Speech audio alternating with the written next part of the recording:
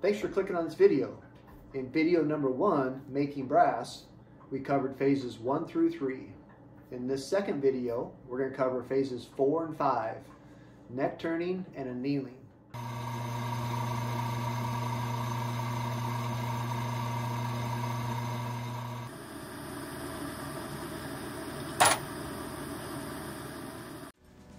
Connect the Dots is about sharing proven accuracy and precision guidelines, learned in competition, in a way that hunters can use in the field. Hi, I'm Jason Stanley. Welcome to Connect the Dots.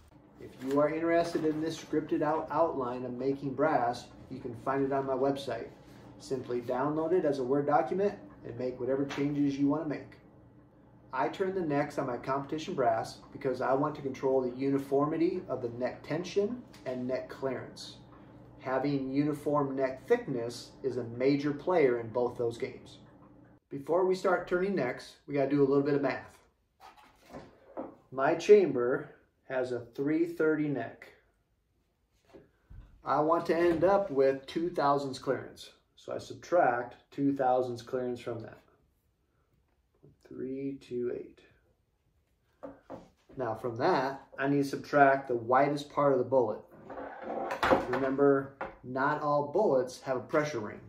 So you got to find the widest part of your bullet and you measure that using a micrometer. Caliper simply isn't accurate enough. If you're not sure which bullet you're going to use, you got to measure all of them and then use the widest one. In this case, on my new heavy varmint rifle, I'm not sure if I'm using the 112s or the 118s. So I measure both of them. The good thing for me is they both measure the same. I'm using Randy Robinett's bib bullets.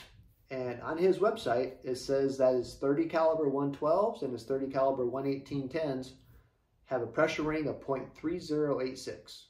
When I measured them, it said 0.3087. So which number do I use? Use your number. In this case, I'm using 0.3087. That's not saying that Randy is wrong or that I'm right. It's saying that our measuring technique and our measuring equipment might be a little bit different. Maybe his thimble is set a little bit tighter than mine, so it might squeeze just a little bit more. We're measuring out to 4 decimal spots. It doesn't take very much to change that last spot. Since I am using my equipment during load development, I'll be using my number of 0.3087. From my 328 number, I subtract my 0.3087. And I get 0.0193. I then divide that number by 2 because there are 2 sides to that case. And my thickness that I'm looking for is 0.00965, 0.0097, 0.0096, somewhere in that range is what I'm shooting for. I can calculate and I can measure up to 4 decimal spots, but to actually get my turner to set up that number, that's way more difficult. I want 2 thousandths clearance. I want the 0.00965, the 0.0097 number. But I will accept anything from 1.5 to 2.5 thousandths clearance, meaning any number between 0.0099 and 0.0094. As long as all my brass is uniform at that number, I'm good to go. I really don't want to go up to 3 thousandths clearance. It's not going to hurt anything in terms of accuracy or precision. It's just I don't want to work the brass that much. For me and my competition rifle, the 0.0097 or 2 thousandths clearance is the number I'm shooting for. If you want more in-depth information on neck clearance and neck tension, please click on the video. This is a great time in the video to bring up the point of making this process your own. As you're watching this, you might be thinking there are certain phases that you find unnecessary. So skip them. For example, on hunting rifles, I might skip phase 2 and I might skip phase 4.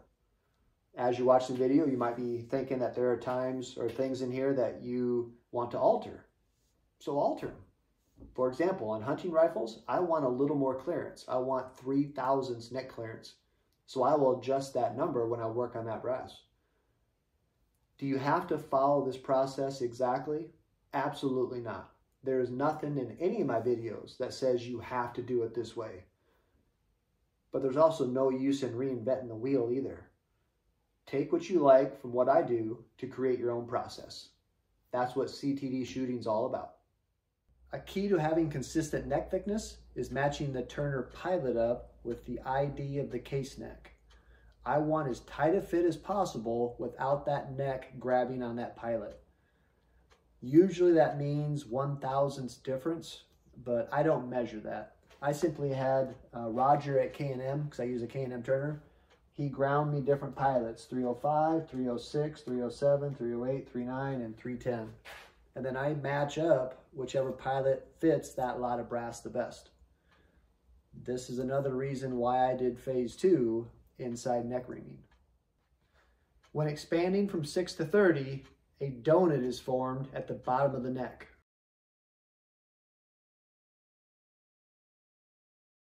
I use 2 turners when turning my 30 BR brass. The first turner is set to just barely skim the neck, but take that donut off. On this first cut, I set the depth of the cut to stop right at the neck-shoulder junction. Remember in the first video when I said if you turn your necks, you cannot skip this next phase? If you are a neck turner, you're going to turn your necks, which is phase 4, you cannot skip this next phase. The reason for that is that the depth of the cut is determined by the case neck length. When the mouth of the case hits this stop, the cutter can't cut any further. If your case necks are inconsistent, then so will be the depth of your cut. I got my lathe set up, I got my turner set up. This is the case that I used, and notice that there's some green squiggly lines on there. This is the sacrificial lamb that I was talking about. When I was trimming my brass, I actually dropped a case, and of course it landed on the neck. So I colored it, I expanded it back out, but this is going to be the case that I use to set up my turners, set up the lathe, make sure everything's working right. I will not use this in competition. When I get done, I'll probably use it to set up my annealer, but I will not use this case in competition, but that doesn't mean I throw it away. I can always use this as a sacrificial lamb somewhere along the line. All right, it's probably not the best viewing angle, but it's the room that I got. So the first thing I do is I put the case in the shell holder, tighten that down. I'm going to be using the same lube that I used when I was expanding my necks.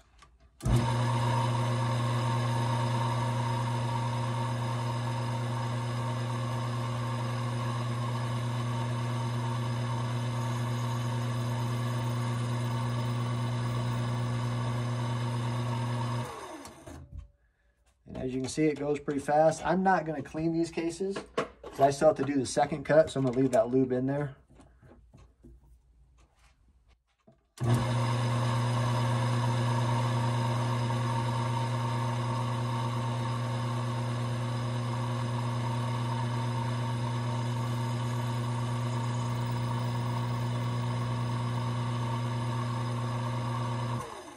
And all I'm doing is skimming the necks and taking the shoulder, taking that donut off.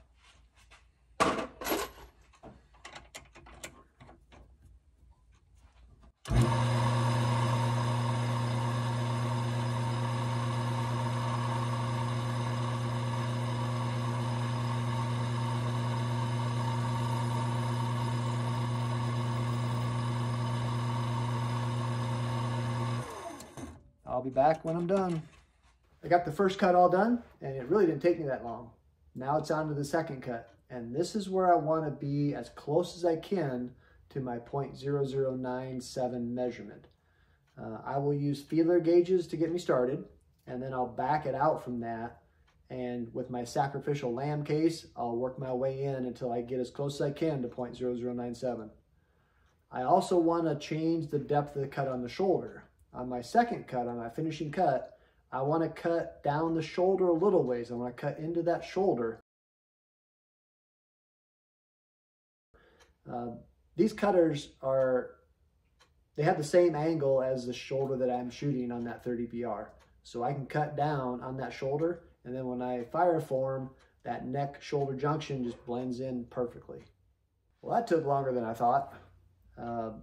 I was actually really close. I had a .0095, and I probably should have just stopped, but I wanted that extra .0097, and I went the wrong way. Instead of backing the turner out, I made it go deeper, and I ruined 2 more cases. You know, until I pulled my head out of my ass, I ruined 2 cases. So I'm down 3 now. I dropped 1, messed up 2 setting up my turner, but I'm pretty happy with the way things are set up now. My last 3 all came out to be 0.0097. All right, here we are with the final turn. I'll show you a couple cases. Pretty much the same process as before, but this time when I get done with the case, I throw in the camp fuel.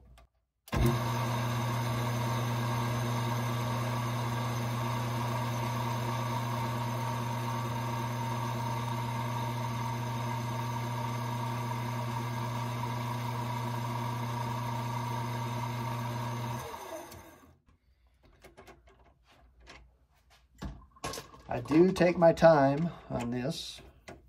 I'm not trying to break any speed records.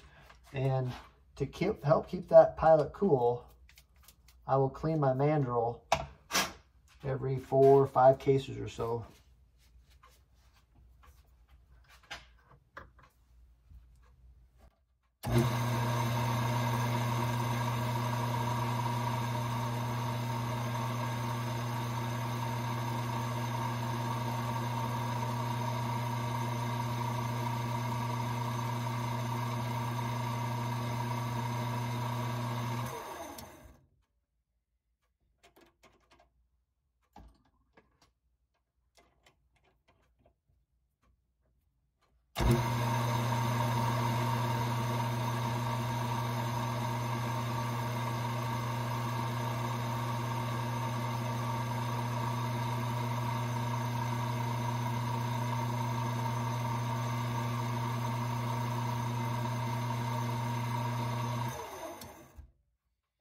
There's a lot of chatter right now on the internet about the important relationship between annealing and neck tension.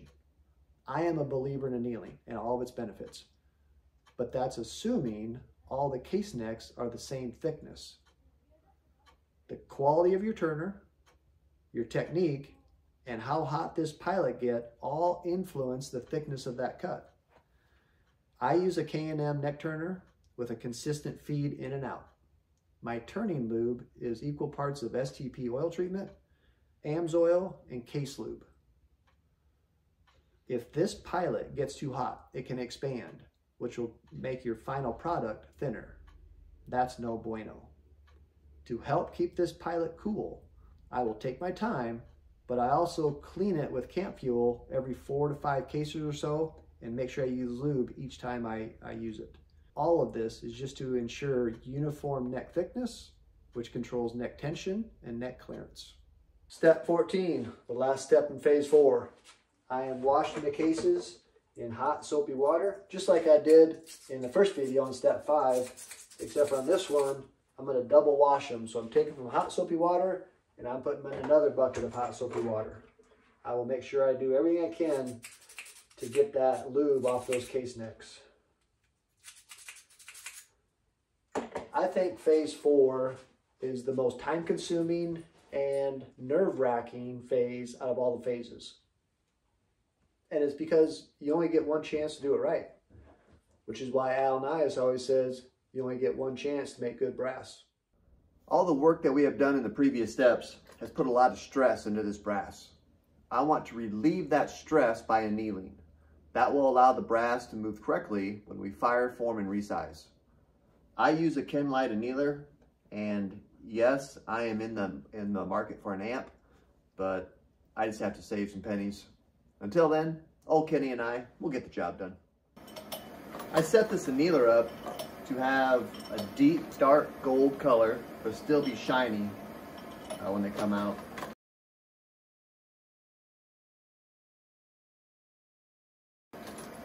I used to use 2 different temperatures of Templac, a 450 and an 850. The annealing would happen at 450, but I didn't want it to get to 850. So I'd paint one side of the neck with the 450 and then the other side with the 850. I wanted the 450 to melt, but not the 850. Through just experience and reading the directions, I learned that the deep gold color, but still be shiny, was the color that I was looking for.